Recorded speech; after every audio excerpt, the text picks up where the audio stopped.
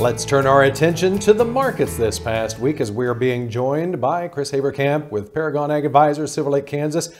Chris, it just seems like not just the grains, but the livestock as well. A lot of these markets, the financial market even to an extent, all of this stuff just kind of seems range-bound at this point.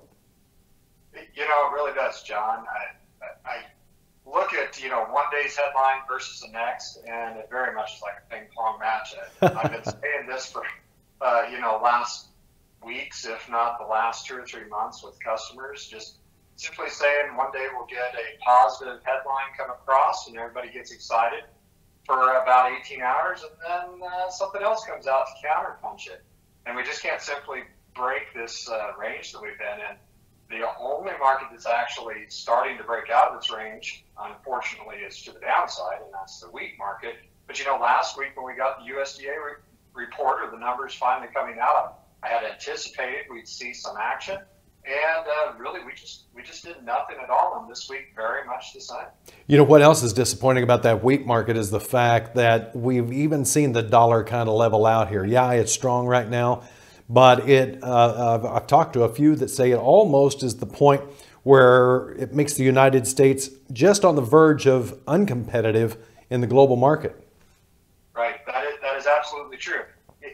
We've also seen some fundamental bullishness. Obviously, the weather is a concern.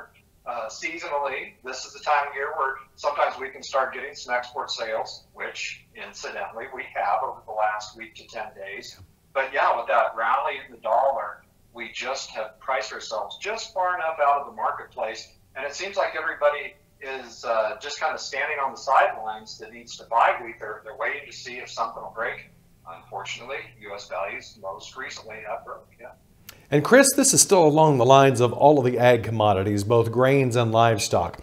Is the market becoming weary of this ping pong, as you well put it, back and forth between yes, talks are going well, no, talks are not going well? That's the first part of the question. Second part of the question is, are you concerned at all that we've already built in the optimism into this market that once we do get a China agreement, nothing happens? Or, a lot like what happened when the world supply and demand estimate and the wheat seedings estimate came out. There was just not enough there to carry us through. And the bears came right back to the market and said, see, there's no reason to get all ginned up here because we won't get any sales till the end of the year. What are your thoughts? Right. It's a loaded question, right? I mean, nobody has that crystal ball. But I think what, from years of trading and never being surprised anymore what the market does, if you look at the recent sideways pattern, we have even a wider sideways pattern that has been created over the last several months. And what I'm referring to is, let's say, in fact, we actually get a trade resolution, and on face value, it looks very bullish.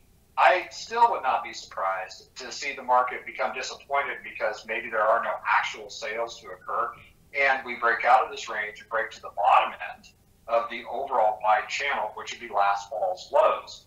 And the main reason that I'm concerned that could occur is because of the funds positioning. As of late, we've seen the funds liquidate a very large net long position, and you could even maybe debate that they want to go net short to try that side of the paper for a little while. But yet, in the end, if we were to break down to those levels, I truly believe we would hold. For now, we're going into a new crop year, maybe a new set of dynamics with trade, and even if we were to break out to the downside, I think last fall's lows hold.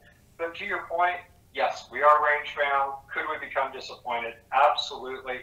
But I do think we need a 1-2 punch. We not only need a trade agreement, but we absolutely need to see some business as well. Yeah, see some follow through. And I didn't mean to toss you a tough loaded question like that, so I owe you a steak dinner. All right, if we want to find out more about Paragon Ag Advisors, what's the best way?